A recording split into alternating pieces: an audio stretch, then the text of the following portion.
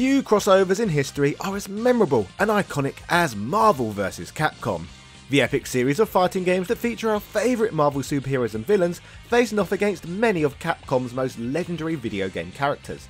In the last few weeks on this channel, we have already begun revisiting some of the classics from these games' lineage, including the unbelievable X-Men vs Street Fighter, as well as its follow-up that added other heroes to the mix, Marvel Superheroes vs Street Fighter. Today we shall cover the next exciting entry from this line of fighters, taking an up-and-close and personal look at the first video game to carry the Marvel vs Capcom branding. So without further ado, hello ladies and gentlemen, Big Daddy Top Hat here. This is the story of Marvel vs Capcom Clash of Superheroes, the most ambitious crossover event in history up until that point. Yeah! The year is 1998 and the partnership between Marvel and Capcom has been in full swing for quite a while. A combination of the outrageous mainstream success of Street Fighter 2 in arcade, paired with Capcom's stellar job they did producing the Punisher beat-em-up arcade game, gave Marvel Studios enough confidence to allow for Capcom to produce an X-Men fighting game. X-Men Children of the Atom would be a fantastic game that introduced aerial combat and even a secret boss fight with Street Fighter's Akuma. Next, Capcom would make a Marvel superheroes fighting game featuring Spider-Man and company, before moving on to the two epic crossover fighters we have already discussed recently at length, which at this point brings us to the exact game we are going to be looking at in detail today, Marvel vs Capcom Clash of Superheroes. I noted previously that there was only a 10-month gap between the release of X-Men vs Street Fighter and Marvel Superheroes vs Street Fighter, which is an incredibly small amount of time even by cash-grabbing Capcom standards. But what you may find even more amusing is that there would be an even smaller window between Marvel Superheroes vs Street Fighter and Marvel vs Capcom, with this time there being a mere 6-month gap between entries, which is insane when you think about it. These crossovers were just some of the fighting games that Capcom were bringing out at the time as well, with Street Fighter Alpha 3, Street Fighter EX2 and Jojo's Bizarre Adventure all being examples of other Capcom published fighting games that saw release that year. All we seem to get from Capcom these days is a new Street Fighter game every 7 years or so it was clearly a very different time. So what did they do with Marvel vs Capcom to try and make it stand out from everything else they had on the market? Well, build on the crossover format of course. To expand on the crossover idea, since the previous game incorporated a roster of Street Fighter characters alongside fighters from the greater Marvel universe, the next logical step in the series was to expand the roster on the Capcom side of things. This meant that this new game would include characters from other Capcom games, rather than just relying on the presence of Street Fighters. So with all of this in mind, let's start breaking this one down, starting with checking out the arcade game's Attract mode. Capcom presents Marvel vs Capcom!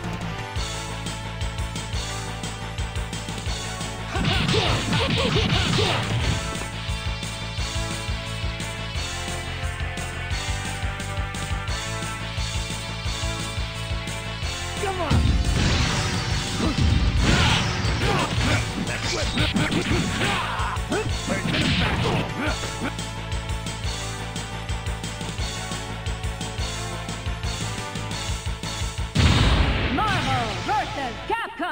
That's some pretty epic hype to be fair, but what else could be expected of this series?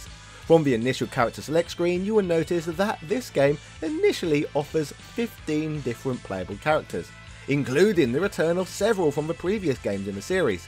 In terms of Street Fighters, Ryu, Chun-Li and Zangief all return, while Wolverine, Spider-Man, Captain America and the Hulk are all back on the Marvel side. On top of this, Gambit also returns for the first time since X-Men vs Street Fighter, a welcome returnee when we consider how popular this character is. If you suckers can count, you may have noted that I just listed off 8 fighters, meaning the other 7 characters are all brand new additions to this crossover series, and all in all decent additions they are, so let us briefly touch on each of them. On the Marvel side of things, there are only 2 new fighters though, so let us start off by covering those. Firstly, we have War Machine from the Iron Man franchise, which may or may not be a palette swap of Iron Man from the Marvel Superheroes fighting game. Secondly, a much more exciting character was introduced, fricking Venom. one of my all-time favourite Marvel characters. If you grew up in the 90s, you will probably be able to recall what a huge deal Venom was, with this villain becoming highly popular through the success of the Spider-Man animated series on the Fox Kids network. So, great choice there. When I first played this one as a youngster, Venom would instantly become one of my go-to choices as a result. But being another of Teddy Long's favourites, this game would feature tag team matches players, so I would get to select another fighter to team up with Venom. This brings me to my favourite Capcom addition to the game, Mega Man. In the words of Sheev Palpatine, this was a surprise to be sure, but a welcome one, as I never expected to see him included in a game like this. You see, Mega Man always felt particularly special to me, as I was always the only person at school who liked or had even heard of these franchise. Growing up in the UK, the NES was never a particularly popular platform, so most people missed these games during the 8-bit era. However, for me personally, the Mega Man X games were some of the crown jewels in my childhood Super Nintendo collection. Mega Man X on the Super Nintendo didn't sell very well due to no brand recognition being built up in the region during Nintendo's 8-bit days.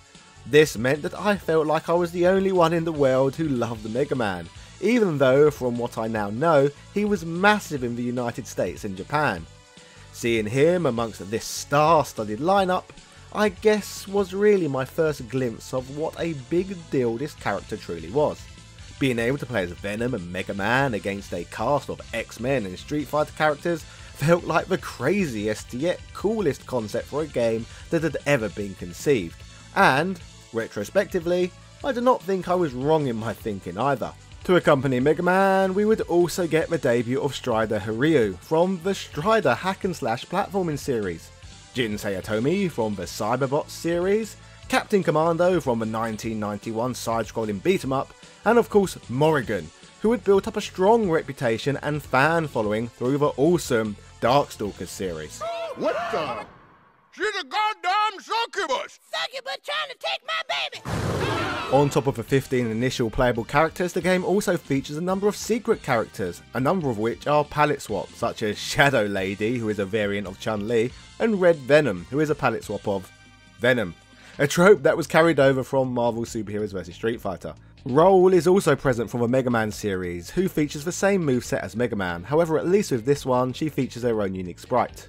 Outside of the selectable characters though, there are actually even more in-game characters to talk about, however we shall get to the rest shortly. In terms of actually playing this game, many of the mechanics established in the previous Marvel and Capcom crossover games make a welcome return here. Expectedly at the game's heart, this is a traditional fighter, however several additional elements are included that enhance the action, including the good old tag team mechanics and aerial combat, which we have already touched on earlier in the video. Hyper combos are also back, however combat wise there is one major shift in gameplay. Remember the variable assists we talked about when covering Marvel Superheroes vs Street Fighter, where the player could call upon their off-screen characters and perform a special attack? Well, this feature has been removed. Instead, we have in its place a guest character special partner system, which brings me on to talking about what guest characters actually are. To put it simply, on top of the characters we have already discussed, there are a further 20 which are known as guest characters. These include some pretty famous faces, such as Cyclops, Jubilee, Thor, and even bloody Arthur from Ghosts and Goblins. These characters are drawn upon for extra support during battles, and are randomly allocated to players prior to a fight. These can be called upon a few times per bout, and can be used when executing new techniques that made their debut in this game, such as variable crosses, aka the duo team attacks. A variable cross allows you to attack your opponent with both characters at the same time for a limited period, essentially double team maneuvers. Building on the newness, the game features an all-new soundtrack that mixes a range of entirely new melodies with remixes of long-established tracks that have been featured in previous Capcom games.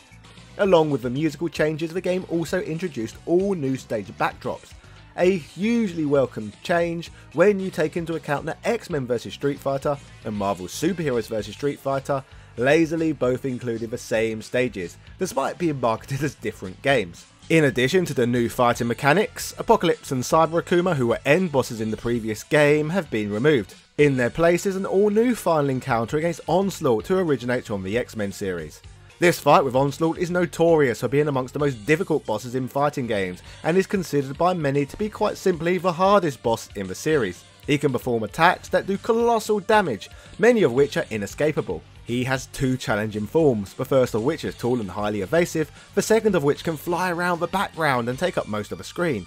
Despite his huge, ominous presence, only a small part of his body is vulnerable to damage, making this even more challenging.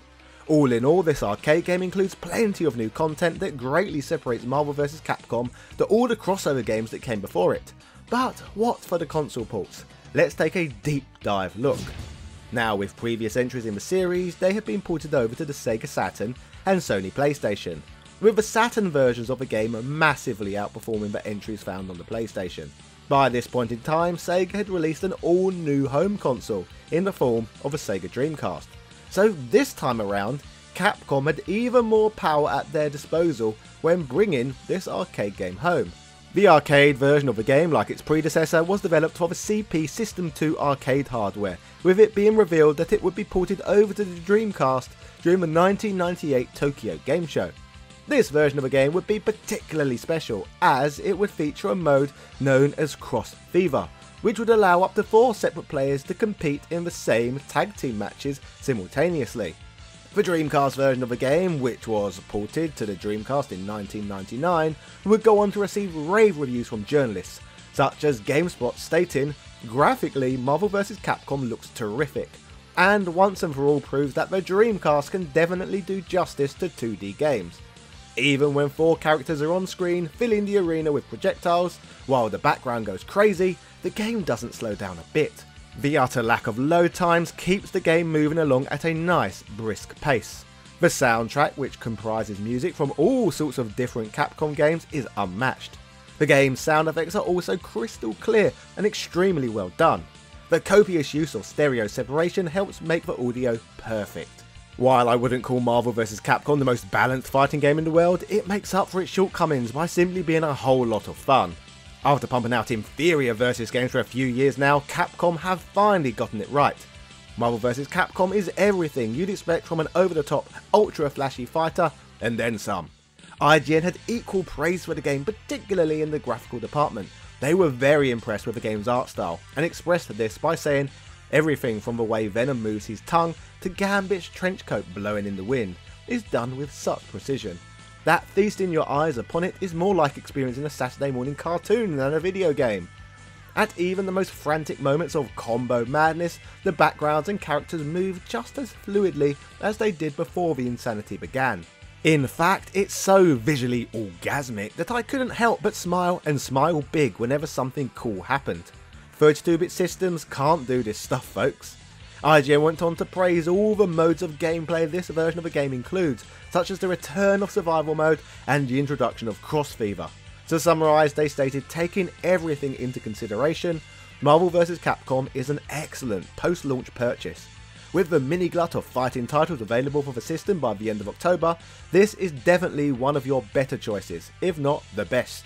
It's certainly the best 2D title on the system until Street Fighter Alpha 3 rolls into town, so don't pass this one up. So as demonstrated by the Dreamcast version of Marvel vs. Capcom's universal praise, the game is not only arcade perfect, but offers a range of play modes that can only be experienced in this version of the game, arguably making this game better than what can be experienced in the arcades, which to be frank was what the Sega Dreamcast was all about. The platform was far ahead of its time and in many ways more innovative than many systems that preceded it several years later. I'm looking at you, Nintendo GameCube. Now, moving away from the Dreamcast version of the game, we have to also touch on the PlayStation version. Yes, ladies and gentlemen, in a world where we had the ultra slick, fairly priced Sega Dreamcast available to experience at home, the majority of gamers skipped it and just stuck with the feeble PS1 instead. Fortunately, I was not one of those people, but a lot of people denied themselves the magic of the world's most powerful game console. So with most gamers of the age being tight-fisted and saving their money for the non-existent yet PS2, they stuck with the humble 32-bit PlayStation. With the PlayStation's user base being so large, Capcom's hand would be forced once again to create a port of their demanding 2D sprite-based game for a system that was generally terrible at handling them.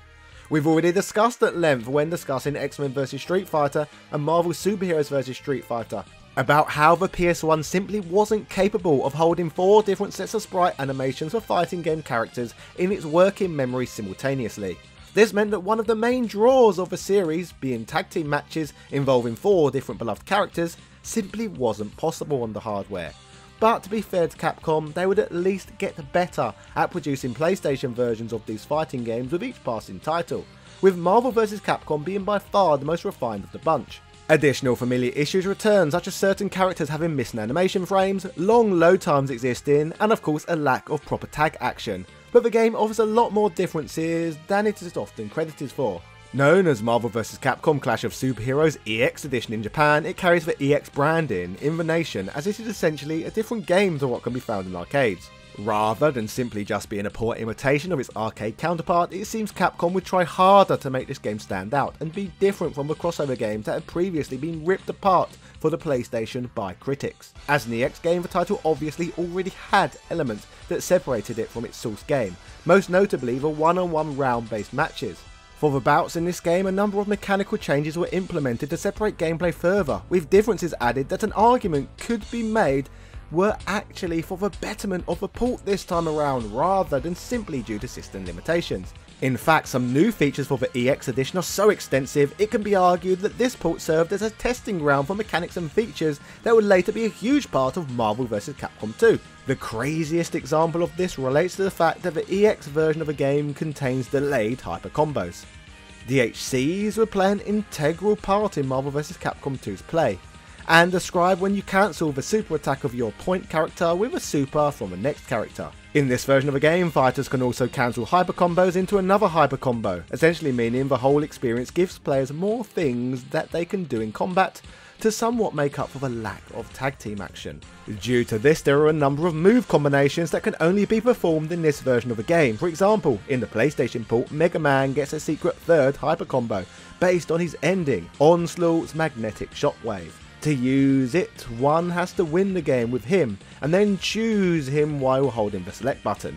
In fact, lots of examples can be found online of players performing all sorts of weird and wonderful attack combinations that can only be performed in this very specific version of the game.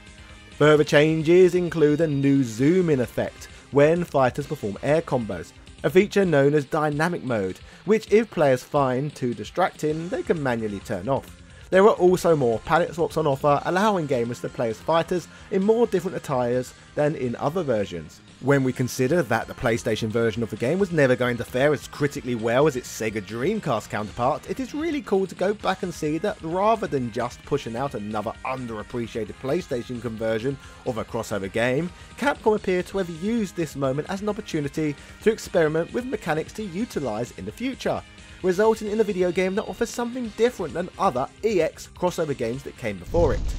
When it comes to Marvel vs Capcom reaching home systems, the 2D power class divide between Sega and Sony hardware was greater than ever, which makes it all the cooler to see that they went an extra mile with the PlayStation version to give it some saving graces over other iterations of the game. In my mind, Marvel vs Capcom Clash of Superheroes was another significant step forward in relation to the evolution of the Marvel vs Capcom series overall. This game was certainly the most ambitious crossover event in history to date, and a significant chapter in gaming history right up until this very day. This was, after all, the game that solidified the Marvel vs Capcom name as a brand of fighting game. But what is even more impressive, the best was still to come. So make sure you hit that subscribe button now to watch my upcoming 2023 video on the outrageously brilliant Marvel vs Capcom 2. Yeah, cheerio.